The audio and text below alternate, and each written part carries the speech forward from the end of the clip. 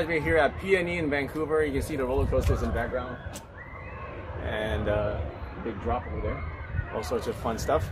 So roller coasters, most people think the word fear, right? So this video, we want to talk about fear and how to deal with your fear, how to overcome your fear, especially specifically in your business or in your career. So stay tuned.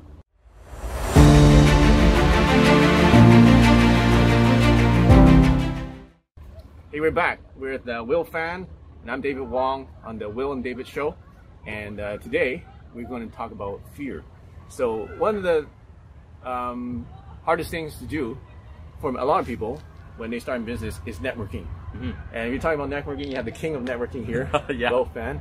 I don't know how many people he's networked with, probably thousands and thousands of people. Okay. Yeah. And at first, how did you feel about networking? Were you scared of networking? You know, my first time when I networked, I realized that there was certain urgency.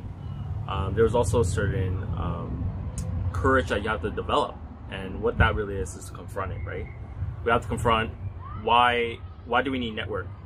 You know, some people need a network because they need connections, they need to find clients, you know, they need to find some resources, right? So wherever it may be, it really depends on your why. And I really think that a lot of people are afraid to network is because, yeah, like people are afraid to talk to other people because they don't know each other. Like, who are you? You're like a stranger, you have nothing, right? How did you overcome your fear? You know, what I had to do was I had to put on a suit. So it started with a suit, you know. I made sure that I had a business card. Even at the time, you know, my business was not very established or very small, right?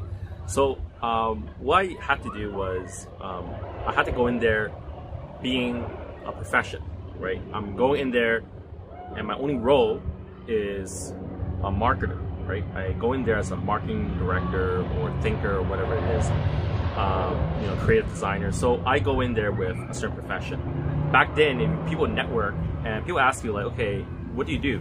It's like, what do you do, Will? Like, if they don't know, you know, there's a big problem, right? I think that the most important thing is start by developing your credibility, your communication skill, and then that will also lead to sales skills as well, right? Yeah. So you need to have all these three when you go into a networking event to be well prepared, because people ask you extremely difficult questions, and also if you meet the right guys or the wrong people, they can go in and try to oppose what you're trying to do, and then they can literally make fun of you from there, right? Yeah. Okay. Well, so I think based on what Will said, like some tips you can get is number one is dress well, dress your best. So you know, spend some money on a nice suit. Okay, don't go to the Bay and just buy any suit that doesn't fit. Okay, fit and the cut is more important than the suit itself. Okay, if you have a limited amount of money to spend, make sure that you get it tailored well so that it fits your body well. Okay, that's very key. If you have the money to invest in a really good suit, take a look at Garrison. Okay, go to Garrison Bespoke, and in Vancouver. In Vancouver. Okay, and they can make you like a Superman suit, basically. Yeah. Number two is to have a script. Like Will said, people are going to ask you questions about your business, about what you do. The first one, a very common question: hey, so what do you do? What business are you in? Right. So if you don't have a short answer for that, like let's say you can say that in 10 seconds, and then that would you know, encapsulate exactly what you do. Then you're screwed, right? If you like, I don't know what you do, right? Yeah. And then you're stumbling, then you know they're gonna write you out right away. So make sure you have a good script. You have at least a 10-second script, and then you have a 30-second script. So you have a short version, 10-second script. What do? You say I do blah blah blah blah, and in this industry, and my specialty is blah blah blah. That's your 10-second script right there. Okay. Or you can do a 30-second script. Is what if they show more interest, and they're like, oh, that's very interesting. Tell me more about that. Then you say your 30-second script. And then you want to ask the other person about their business. You want to show interest, right? One of the first books I read was How to Win Friends and Influence People by Dale Carnegie.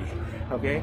So if you want to influence people, be genuinely interested in other people and ask them questions and find out about them, right?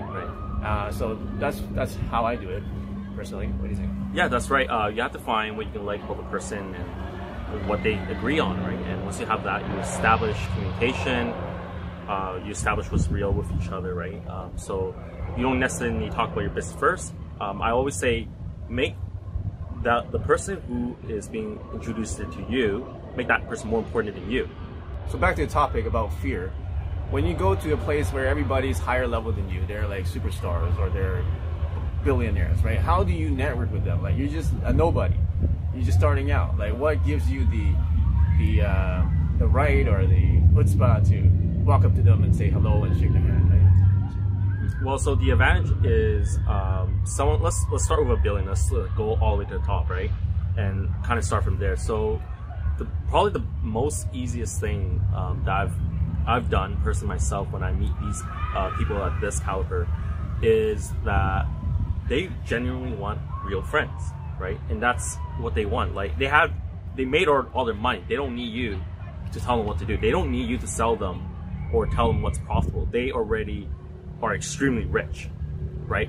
Some of them might be more driven than others, right? Some of them say, yeah, I want to make more money. Then great, you have the greatest collaboration you can ever find. Somebody that actually will work with you and is a billionaire. But for most people, they're very sensitive. They don't know who you are or whatever, right? So the best thing to do is, one, be a friend, right? Stop selling them shit, right? Stop trying to remind them like all these things that you're trying to do and blah, blah, blah, right? They are kind of at this point wanting to kind of slow down a bit, meaning like they already work so hard, they don't need you to tell them to work harder and push it on upon them, right? So the most important thing I think how to get over that next barrier is actually they don't have much time. They're very successful. People like that, they always travel. They can probably, you're gonna be lucky if they can have at least one day with you. Okay, if you have one day with them, you're in the door. You better know what to do and utilize those time as efficiently as possible, because whatever you say or do will make an impact in that impression. So, so how do you get over the fear of talking to people? I think first you need to practice, right? I know this is cheesy, but practice in front of a mirror. Imagine you're meeting yourself in front of a mirror. Practice your script. Practice your lines. Practice your smile. Your smile is very important, right? Start to network with people, friends of friends. Okay, before you go to someone completely cold, find some warm places that you can practice. So I think the most important thing is, like what David said, is the practicing. You're just gonna have to go in there and meet as many people as you can, and literally just collect the cards, the business cards. Just collect business cards. Just go in there, meet people, and collect their business cards, and then you'll figure out what industry, what this person is doing. And by the time you start to develop that, you start to understand, oh, this person actually doesn't have anything, right? Actually, you're maybe even more valuable, right? And so it's interesting when I went to a networking event where it's all like, flashy, glamour, and everybody has a business card. And when you go in there and when you know them long enough and you kind of see them around the block and you realize they're not anyone particularly special, because I'll tell you this why. Most successful people aren't in those events. Yeah. They're not there. Okay, so if you want to, if you're a guy trying to look for this, maybe a multi-millionaire, billionaire, then find those keynote speakers, those events where specifically say this person will be here. Great, and there's a networking function. The ticket might be expensive, but it's worth it. I've paid $1,000 for a ticket to see somebody important, right? And make sure I can make that initial contact, right? But really, it's about, like I say, practicing, right? That's one way you can do it.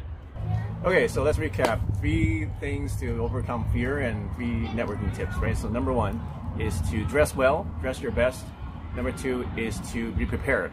Okay, have a script or practice your approach, body language, your smile, your what you say, how you say it. Practice some questions you have ahead of time, the questions you're going to ask to find out more about the person. And number 3 is to go to the right event.